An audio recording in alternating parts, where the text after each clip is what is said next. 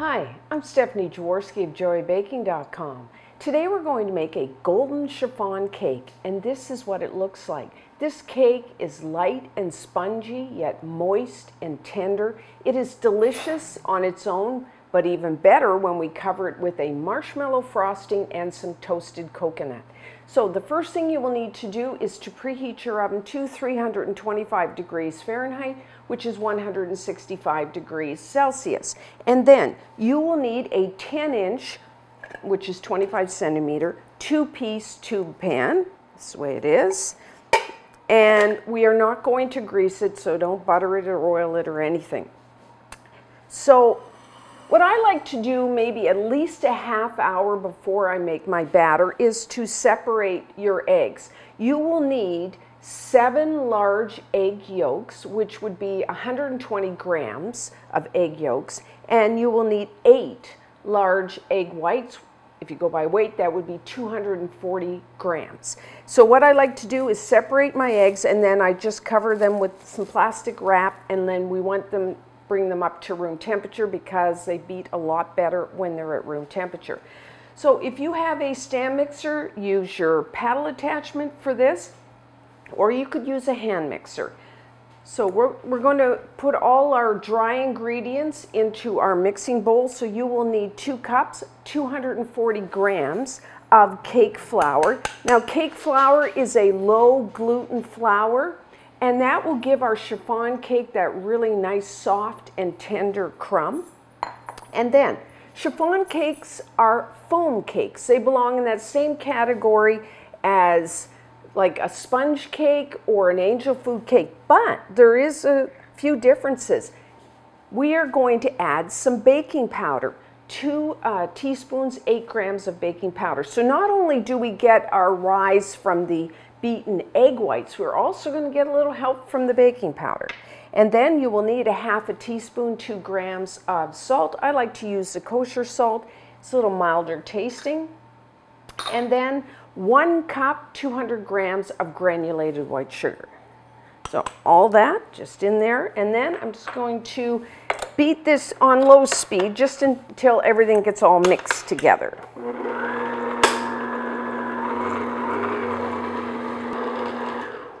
Okay, simple enough. So now just kind of make a well in the center of your dry ingredients, and we are going to put in those room temperature egg yolks,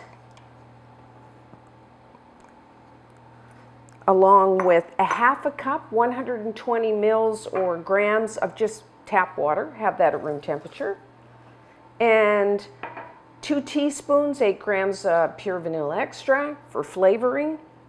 And then what's a little different again from like a lot of foam cakes, we're adding some oil.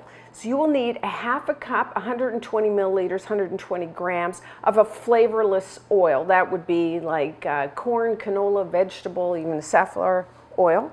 And that's really going to give a nice moist and tender crumb. And what's great too with the chiffon cake is because you've got the oil, you can put it in the fridge and it won't, the cake won't be like a butter cake, it won't get firm.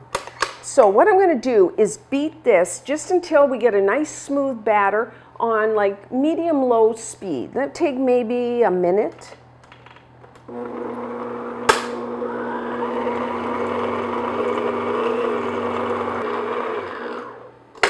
Okay, so that's good for that. I did stop the machine like once just to scrape the bottom and the sides of the bowl, so just keep that in mind. So now that is that part of the batter. Now we need to beat our egg whites, a typical foam like a sponge cake. So take your 8 large egg whites, have them at room temperature. They will beat up a lot more if they're at room temperature. And you will need a whisk attachment for this. So I'm just going to beat my whites on low speed just until they get nice and foamy.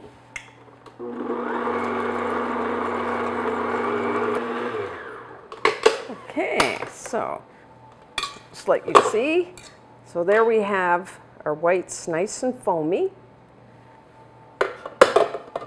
So I'm going to add a half a teaspoon of cream of tartar.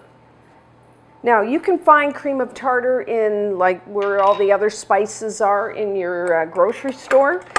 And cream of tartar will help stabilize our whites and then prevent overbeating.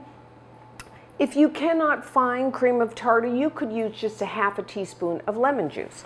So now what I'm going to do is put it on medium speed, continue to beat it until we get soft peaks.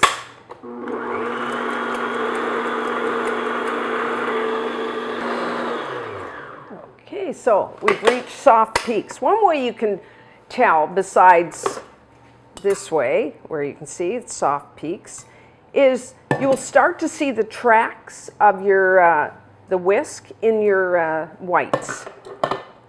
So now we are going to put our mixer speed to high, and we are going to gradually add, a bit at a time, a half a cup, 100 grams of granulated white sugar, or if you have some super fine sugar, that's good as well.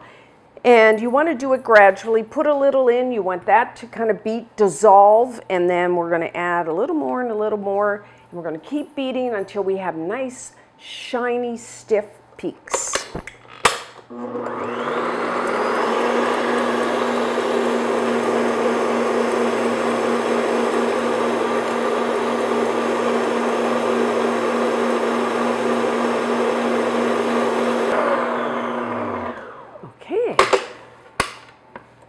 We are done. Essentially, we have a meringue. So this is what you're looking for.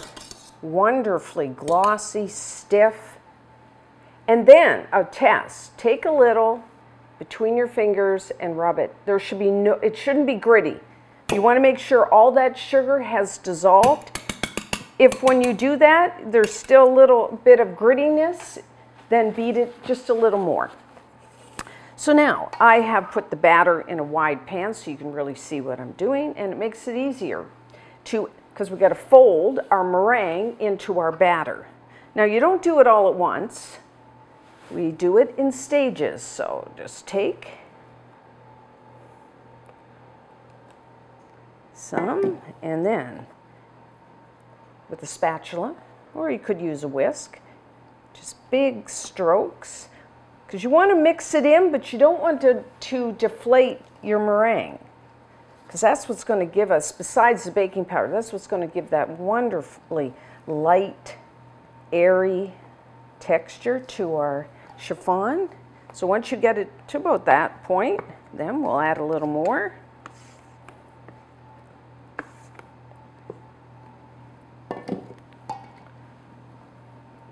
Just kind of cut through, up and over.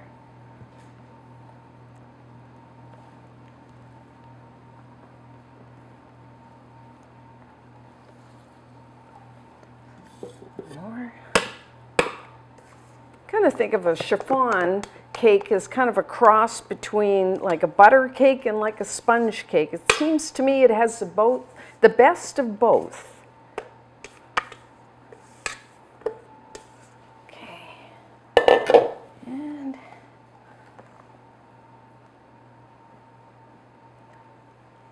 as you can see, it's good to have a really big, wide bowl for this if you have it. I know it means another bowl to wash, but it does make it easier. Because you want to make sure, get to the bottom, because you want to make sure you've lightened all of that batter. Around, oh, gorgeous. Looks good. Think I got it all mixed in, just a little more there. I want to get to the bottom of there. Okay, so now we are going to pour it into our tube pan.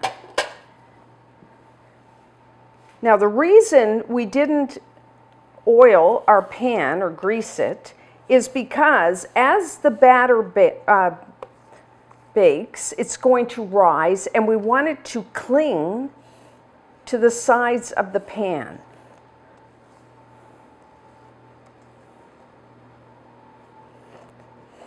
because we have to turn this cake, once it's baked, we have to turn it upside down.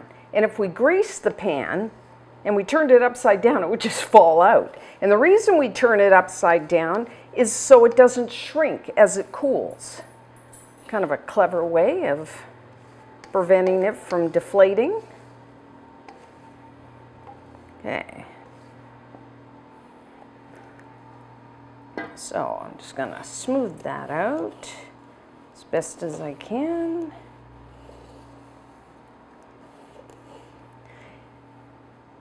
And then what I like to do,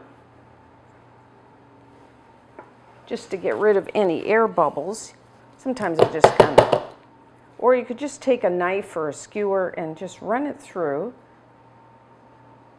We can get rid of any air bubbles that might be in there. So to bake this, everyone's oven is a little different. I find around the 55 minutes. 55, maybe 60. It will rise, it will turn a beautiful golden brown, and like you probably want a long skewer, put in the center, will come out clean. So you just watch it, you know, after about 50 minutes, you don't want to overdo it, make it dry. So 55, 60 minutes.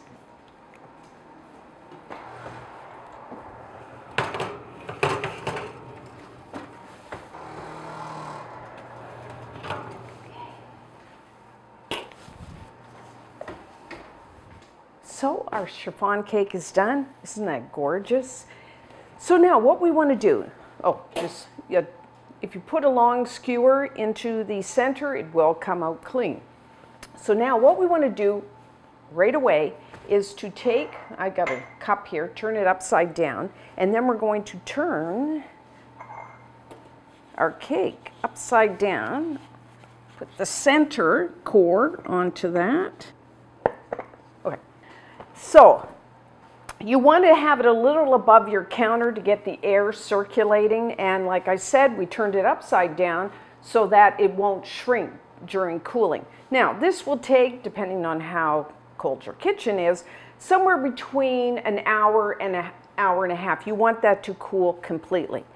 But meanwhile, while that's happening, we're going to put some toasted coconut on top of our frosting. So you will need 2 cups, which is 150 grams. I'm using I like the flaked, and I'm using sweetened dried coconut. You could use the unsweetened as well. And so the oven is on, so I might as well do it now. So this will take, you want to bake this until it's nice and golden brown. That's about, say, 10 to 15 minutes. Every once in a while, stir it for even baking, and towards the end, really watch it, because once it starts browning, it can burn very easily. So you want it nice and golden brown, say 10, 15 minutes.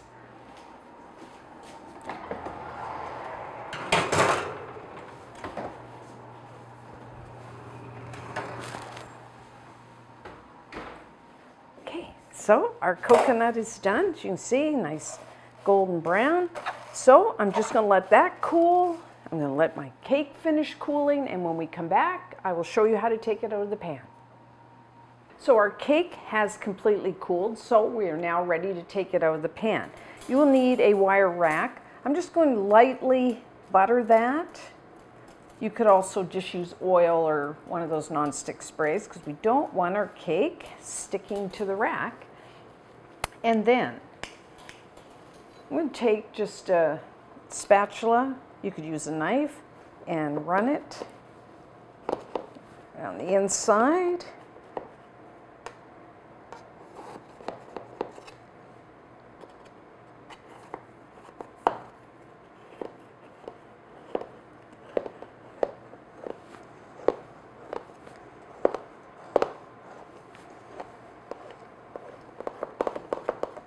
And then you also want to take, I'm using a smaller one, around the inside core here.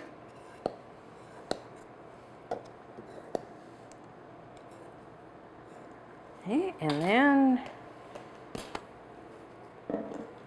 just flip it, kind of push down. Now, this is very normal. Part of the outside crust is to attached to the pan. And then what I'm going to do is take my spatula and just run it in the bottom here.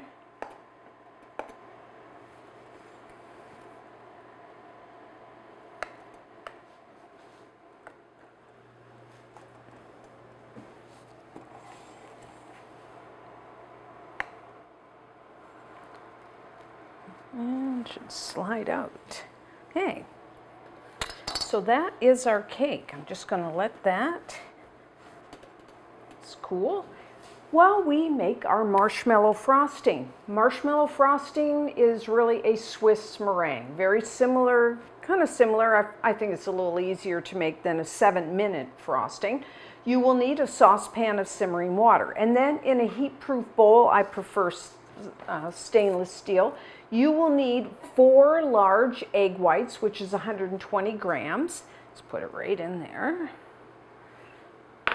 Along with a half a cup, 100 grams of granulated white sugar, and a half a teaspoon of cream of tartar. And then just take a wire whisk, and we're gonna whisk all that together. Next, we're gonna put it over our simmering water. We're gonna heat this up to, that will dissolve the sugar, plus we want it to heat the mixture, and then it will beat really nicely. We're going to take it up to, it's going to be hot to the touch, and just side note here, keep stirring it at all times. You don't want your eggs to sit over water, because simmering water, because they will cook, and we don't want to have scrambled eggs. So what we're going to do is take this up actually to 160 degrees Fahrenheit, which is 71 degrees Celsius. And the reason we're going to take it up to that temperature is that kills any salmonella, so there's no risk at that temperature. So you will need either, you could use a mercury thermometer or a digital. So it's going to be really hot to the touch, but I would recommend, either some kind of thermometer. And just keep stirring the whole time. Okay, so we are at the temperature. Take it off the heat. And I'm going to make sure I have no water on the bottom of my bowl. And I'm going to put it into my mixing bowl. And I'll clean up, and we'll be right back to whip up our meringue. So if you're using a stand mixer, use your whisk attachment, or you could just use a hand mixer for this. I'm going to beat this starting on low speed and going to high until it becomes like a meringue. Nice and shiny and fluffy. It'd take a few minutes.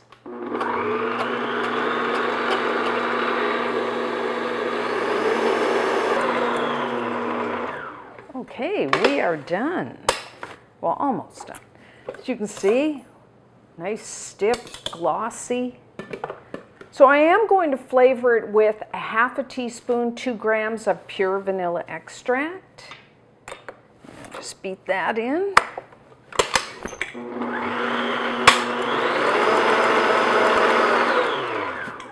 Okay. Like I said, this is called a marshmallow frosting or a Swiss meringue. You can actually put this on a lemon meringue pie. It's that stable. You don't have to bake it, because we did heat those whites up to the correct temperature. So now we have our chiffon cake. Now, a lot of times you have like little bits of the crust like loose. So what I do is I go around to get rid of those and just rub my hand. Now, if you want to spend a lot of time, you can get rid of all of that crust if you don't like it. I actually do. So, and like I said, this cake is excellent on its own. You do not have to frost it. It's really nice with, just on its own, or with some whipped cream and fresh berries. So now I've got a turntable. I am using a cake round. You don't have to. You could just put this right onto your serving splatter if you want, but I'm going to put it right to that. And a lot of crumbs. Scrape that up. Okay, so there we have our cake and we have our frosting done. So I'm just going to pile it on here and frost the top and the sides.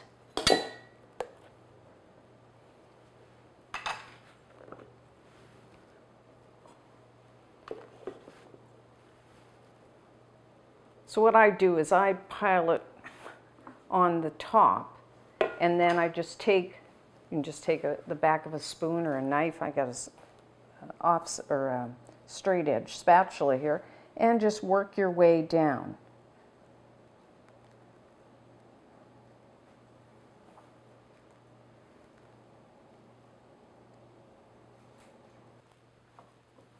Okay, so that looks good.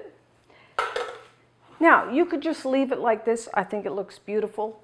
You could actually take your butane torch and you could brown your marshmallow frosting if you'd like to do that. But today I'm going to, you know, that toasted coconut we did before, I'm going to decorate it with that. Other ideas would be like maybe some toasted and sliced almonds. So you can just, as much or as little as you want. And then I've got to take this, lift this up, and I'm going to kind of just put it around the sides.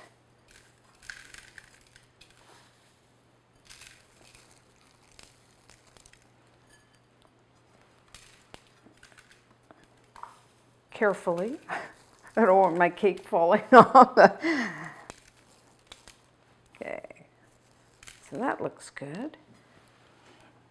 And then you could just go around and brush that all off. So the thing is with this type of frosting, it doesn't actually hold very well at room temperature. It starts to, after a while, like after the first day, if you stored it at room temperature, it starts to get a little grainy. But if you cover and put it into the refrigerator, I find it'll hold for quite a few days. Otherwise, you know, like I said, if you have it at room temperature, it still tastes good, but it will get a little bit of graininess. So I do recommend storing it in the refrigerator. To cut this, I find a serrated knife is the best, because it is kind of really spongy cake. So I'm going to use a sawing motion.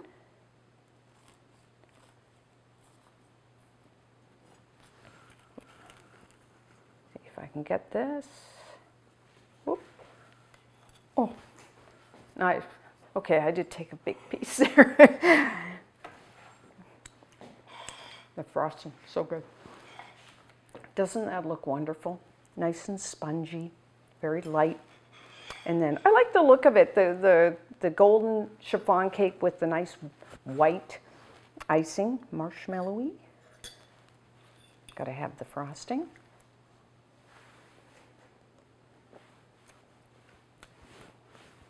Chiffon cakes are so good. The oil makes helps to give you a really nice moist cake, but with both the egg, the whites, the beaten whites, plus a little baking powder, you get a very light. It's spongy, it's airy, it's wonderful taste to it, and then that marshmallow frosting, I think, really finishes it off nice, and then the toasted coconut. So try this one. And until next time, I'm Stephanie Jaworski of JoyBaking.com.